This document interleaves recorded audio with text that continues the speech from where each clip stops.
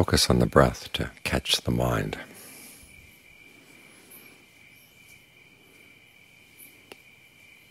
You can't grab hold of the mind directly. You've got to give it something you can get interested in.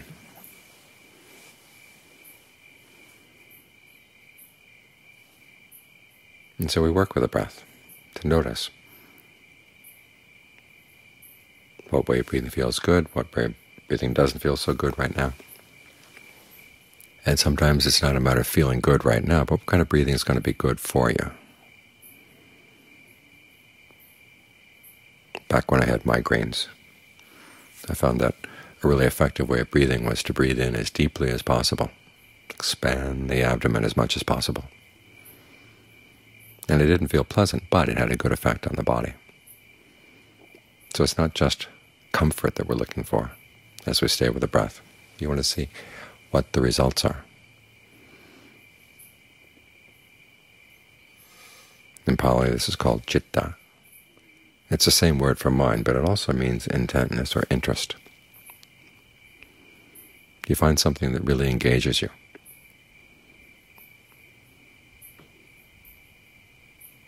That helps you to stay in the present moment. Gathers all of your awareness right here. Because eventually you'll want to be turning around and looking at the awareness itself.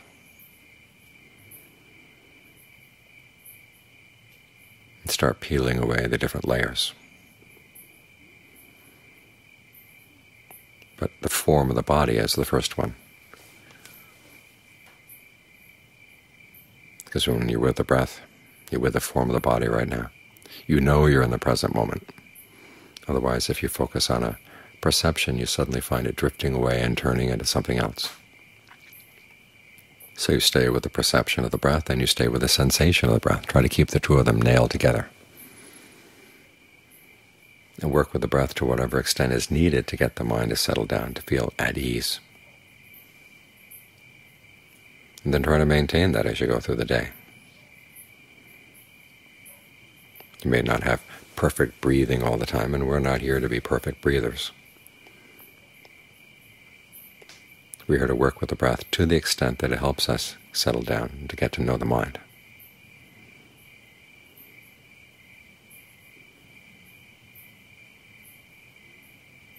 So as you go through the day, it may be hard to notice when the breath is coming in and it's going out at the same time you're doing another chore, but you can have a general sense of how the breath energy feels in the body,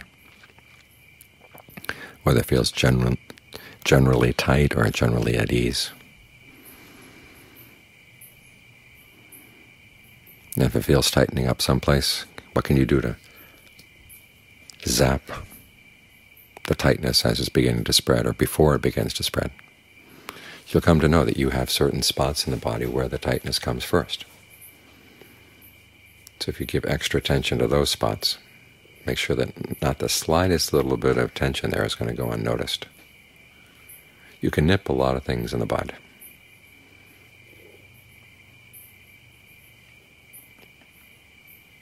And again, the effect on the mind is going to be a little indirect, but it's there, definitely.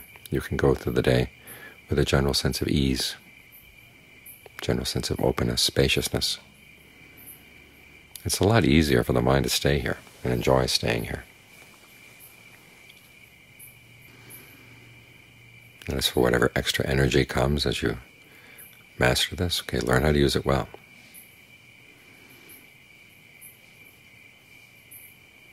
Because again, we're here for the sake of the mind.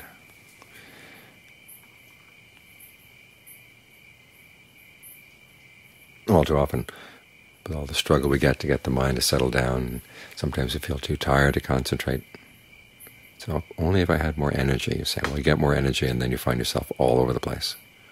Learn how to reinvest the energy.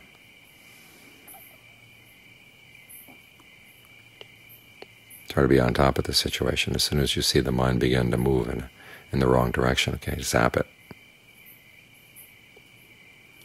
And it's going to complain, but you can't listen to its complaints, except to the extent in which you're trying to listen for its reasons, why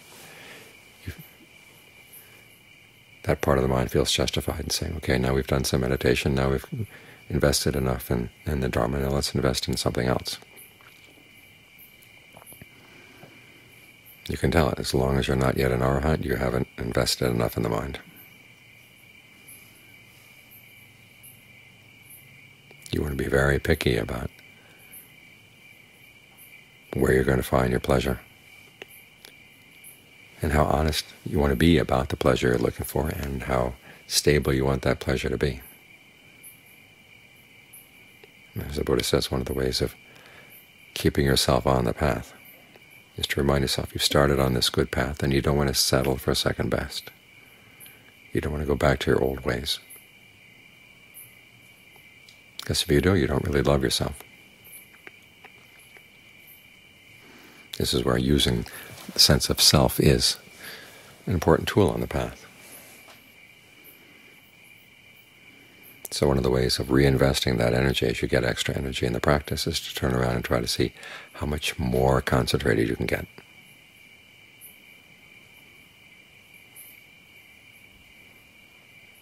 And they talk about the higher levels of concentration where the breath grows still, or your sense of the body begins to dissolve.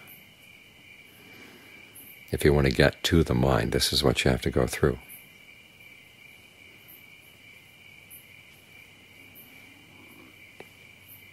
Get the breath comfortable enough so you can stay with it continually, so you don't have to do a lot of adjusting.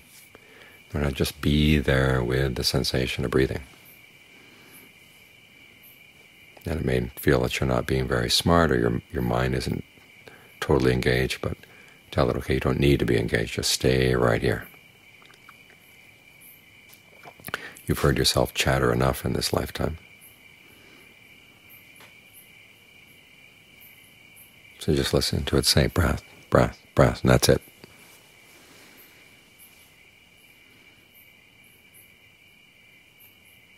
If any sense of fullness comes up in the body, allow it to be there. You don't focus on the fullness as the object. It's part of the energy that's released as you're breathing. You focus on the breath, because the act of focusing on the breath is what causes that sense of fullness to be there. Don't get the cause and the effect mixed up. That'll begin to fade.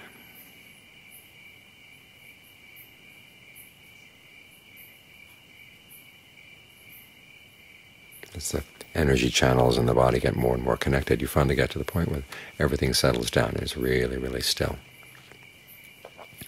And then there's the challenge of learning how to stay there.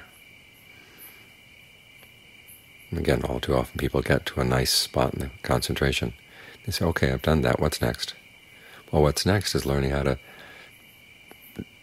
inhabit what you've just explored, or what you've just been able to put together. Learn how to keep it going.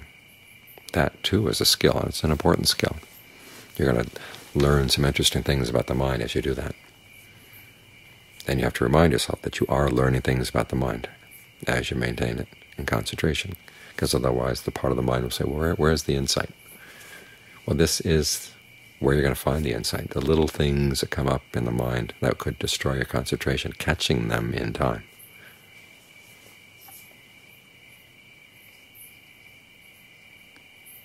Try to catch them as quickly as you can. And you learn things about, oh, the mind still has a tendency to go after this, or it has a tendency to go after that, or it starts getting complacent. Because no matter how good the concentration is, there's always more work to be done. And the energy and the sense of well-being, the nourishment that come from the concentration are meant to be used for that work.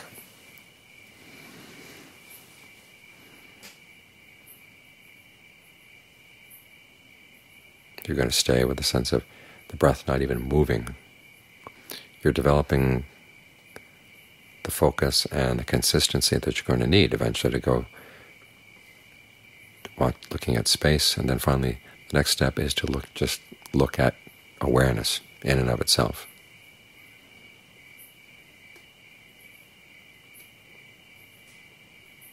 That's where you hit the important principle in the practice, that this present awareness here. It's always here.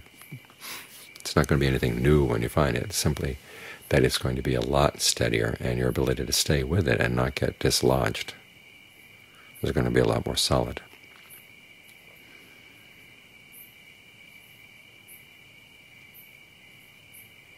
As we noted today, this is what you want to focus on when there is no more breath to look at. In other words, when your body is going its separate directions, things are closing in on you. The whole world is going to start feeling like it's going to close in, close in. Your body closes in, and most people feel they have to get out of the way, and they go jumping for something else. So, well, no, you don't have to go anywhere. Let it close in, but you don't stand in the way. Stay with that sense of awareness. If there's any pain,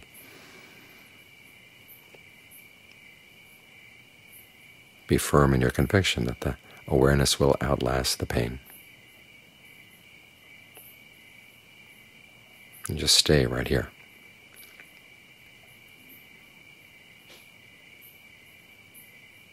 Because when you're with this awareness, that's when you can see even really subtle things arising.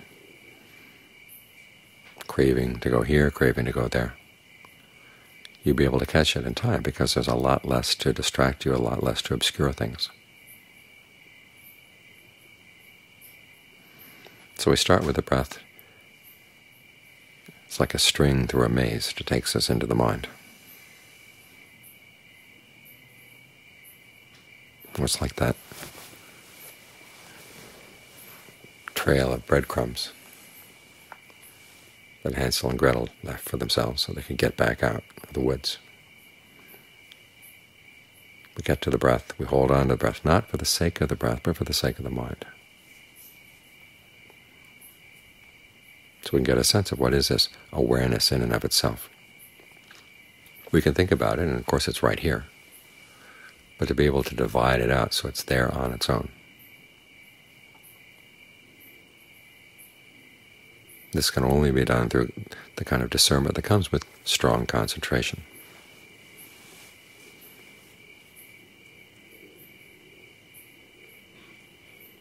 In John Lee's image, it's like heating the rock.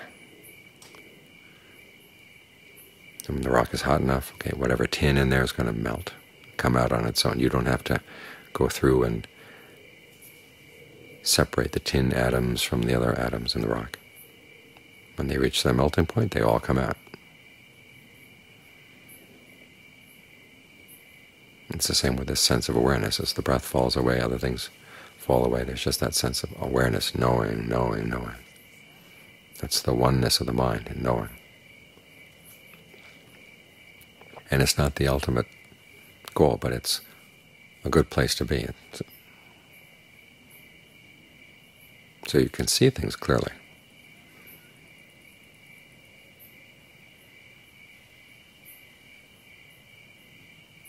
So remember, we're not here to be perfect breathers.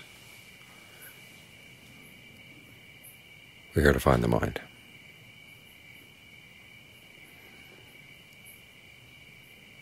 And the breath is the bait that we use to catch it.